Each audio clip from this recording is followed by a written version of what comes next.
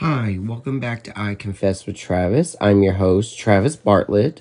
So today I'm going to be talking to a guy. We're talking about the most insane stories and marijuana, weed, or whatever you want to call it. And this is going to be like an interesting story to everyone who's actually listening right now. So I'm going to go ahead and take my first call. So, how you doing today? I'm doing pretty good. How about yourself? Doing good, can't complain. So, I hear you got a story you want to tell. Yes, I do. It's actually a very pretty interesting one. It's also kind of tragic at the same time. Mm-hmm. So kind of be a little prepared for this. Okay. So, all right. I'm gonna start from here. So, my one buddy, this happened about I want to say 7, maybe 8 years ago. My one buddy, he lost his family in a house fire. Oh, wow. This story is 100% true. I wish I was making this shit up, but he lost his family in a house fire, and he wasn't home at the time, and so he started staying at an apartment motel type shit. Mm-hmm. One night he asked me to come over. He was like, "Hey man, you want to come over, smoke? I need someone to talk to."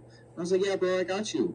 Went over there. We smoked, relaxed, talked a little bit, and then he was like, "Hey man, I'm gonna run to the bathroom." I was like, "All right, bet." And he went to the bathroom, and I heard a loud ass fucking bang, like a loud ass bang. Mm-hmm. I ran into the bedroom, and there was a 9mm in his mouth, and half of his brains were all over the walls and shit, bro. Wait, he shot himself? Yeah, yes, he put a bullet in his head. And oh my god! From his nose up, there was nothing there. There was nothing there. It was all gone. It was all over the wall. Oh my god! It was true shit. True shit. Seen some pretty weird shit in my life. Mm-hmm. I have too, but yeah, but not like that. Shit is pretty wild, man. I also have another story about trust. My best friend of 10 years fucked my ex-girlfriend, bro. My best fucking friend of 10 years fucked my ex-girlfriend. And guess what? The bitch fucking cheated on him, too. So karma came back and got his bitch ass. Mm-hmm. See, I actually have a friend who was, well, she used to get into some drugs and alcohol at the time. And years later, she's been kicked out of schools, rehab, and all this stuff. Because what happened was, I didn't find this out till like a couple weeks ago. Her boyfriend posted it on her sister's page talking about that she's lying about being completely sober, but her friend has been bringing in the drugs and then over here putting her kids in danger, which everyone... 5 years. I'm 5 years off hardcore drugs, bro. It's hard for people, man. I get it. But sometimes, some people, it's hard to just go cold turkey. That's why I want cold turkey, and that shit. Well, see, when you start off with, like, doing drugs, you're probably thinking, like, oh, I'm not gonna just, I might just do maybe 1 or 2, but then you get addicted to it, and then it starts to control you. I used to abuse meth. Meth was my vice for a little while. That's what I used to do, but now I just stick to my good old dibby dabs and marijuana. Mm-hmm. Keep it strictly legal over here, you know what I'm saying? Right. Even though it's illegal in certain states, which is kind of weird. Yeah. It's weird that people be making it legal. Like, what the fuck? It's weed. Well, see, I know that they legalized in California. I knew that. Colorado, they've been had weed their entire life. But I also heard Florida legalized it like a little while ago. It's been maybe like 10 years, maybe I think they legalized. I don't know. And then someone told me that they legalized it in Tennessee, and I'm thinking like, there's no way that's possible. Yeah, it's legal in Tennessee, and I'm from Ohio, and it's legal here in Ohio right now. Oh, wow. Yeah. Yes, sir. As of December 27th of 2024, that's when it became legal. So, oh, wow. It's only been legal for a couple months now. Not too long. They're trying to legalize it here in Georgia, but what they're doing, they keep saying, like, if you want weed, they'll give you, like, it's kind of like a liquid kind of weed, not like the weed you smoke. It's like the liquid kind. I forgot what it's called.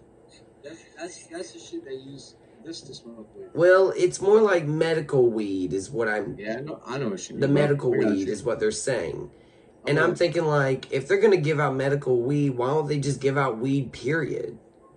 Right, that's what I'm saying. Why don't they just give out the fucking weed? Yeah. And it makes no sense. It grows everywhere. It's a plant. It grows everywhere. It shouldn't be sold. Right, I do agree. It should be sold by seeds, not by the flower. You know what I'm saying? Right. Buy the seeds, grow your own shit. Yeah, this man knows what's up. But I'm gonna go bury some more people. You have a good night, sir. All right, and thank you so much for being on my podcast. Well, no problem, man. Anytime. All right. Bye. Bye.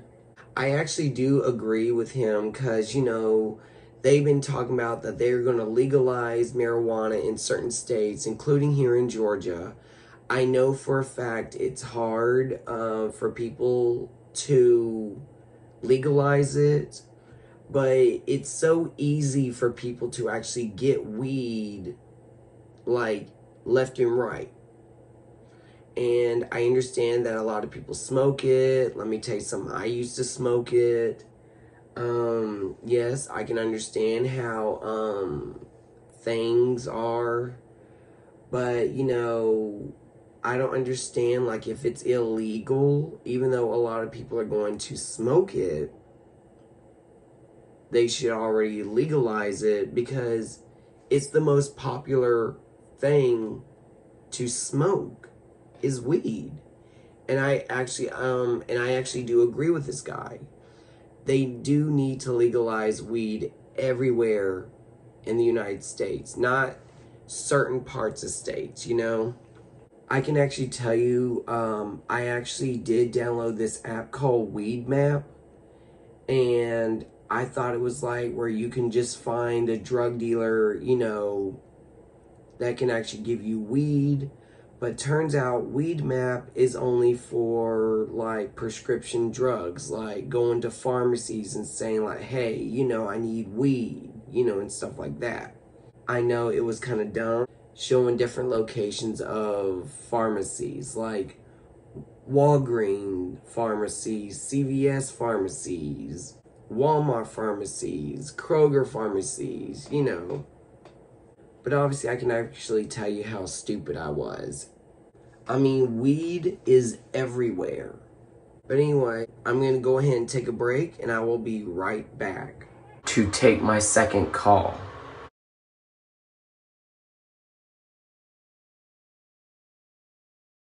Welcome back to I Confess with Travis. And today I'm going to be talking to a guy where he's going to be telling me a story about how he stole pencils at a local Walmart.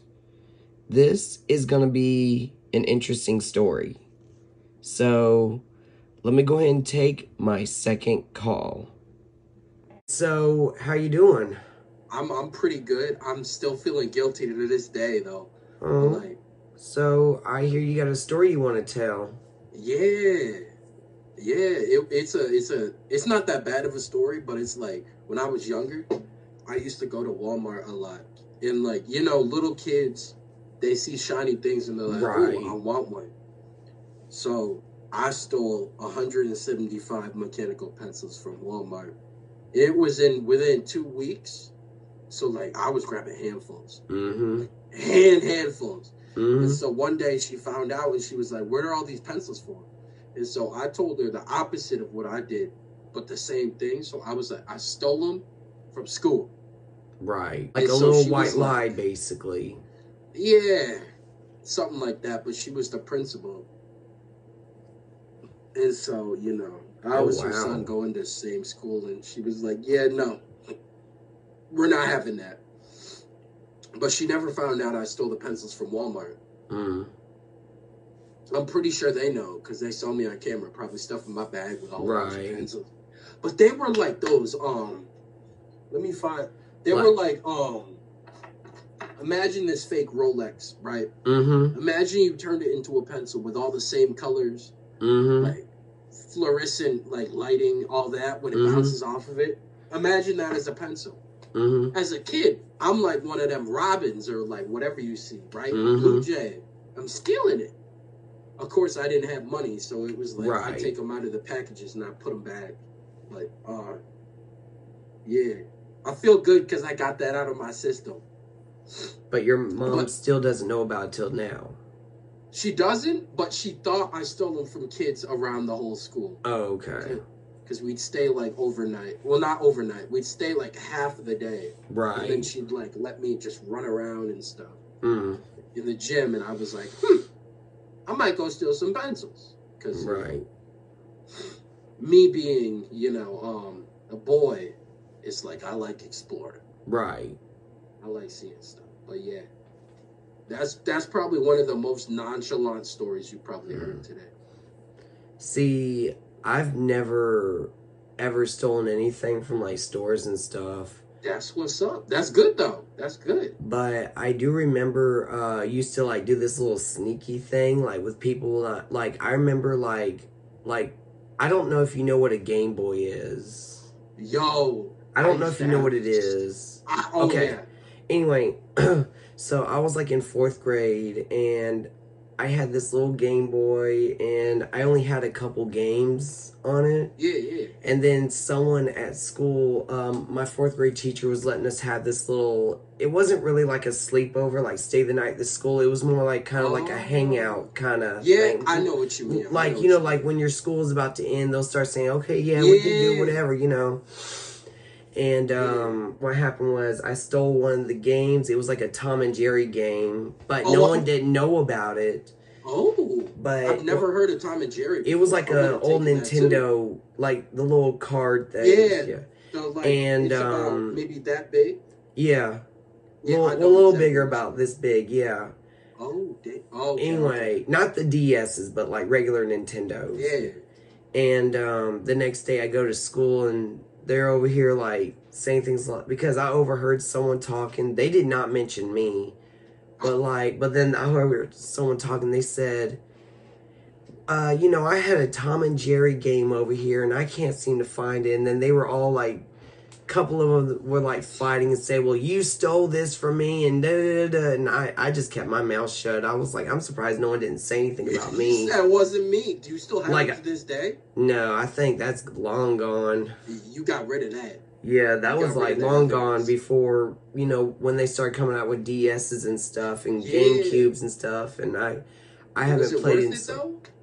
I would have said yeah. No, I would have kept my mouth shut because they're going to be like, well, I'm going to have to speak to your parents.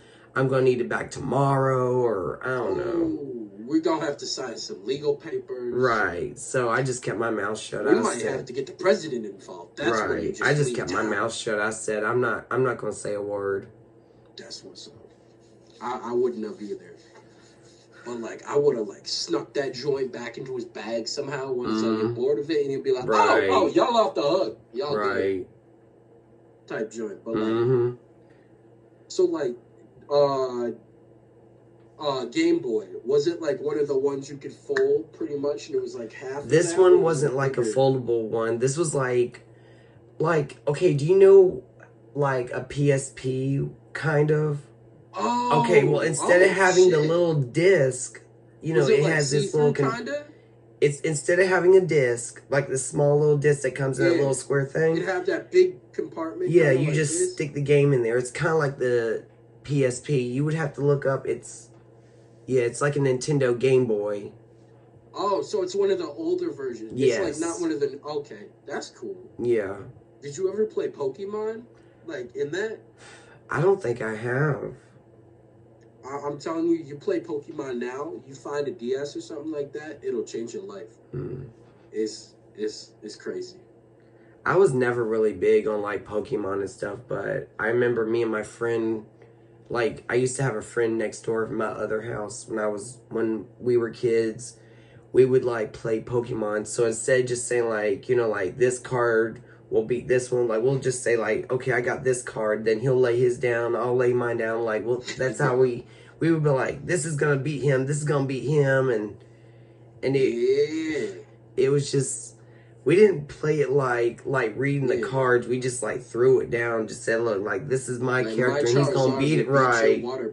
But see, I don't know the characters, but I used to collect them when I was little. Hello? Hello? I think I got disconnected. Don't you just hate drop calls? Well, anyway, when we were talking about stealing, you need to watch out for that because stealing is not really a good thing to do, especially when you're like trying so hard not to get caught and then, you'll get in trouble and then locked up. But all I can say is if you ever been caught stealing, you're probably going to be in jail, and it's not really a good thing to get caught with. Do not steal. It's bad for you, and you can get into a lot of trouble. But anyway, I'm going to go ahead and go. If you guys actually want to be on my podcast, please text 478-901-4445. That's 478-901-4445. And I will talk to you guys next week.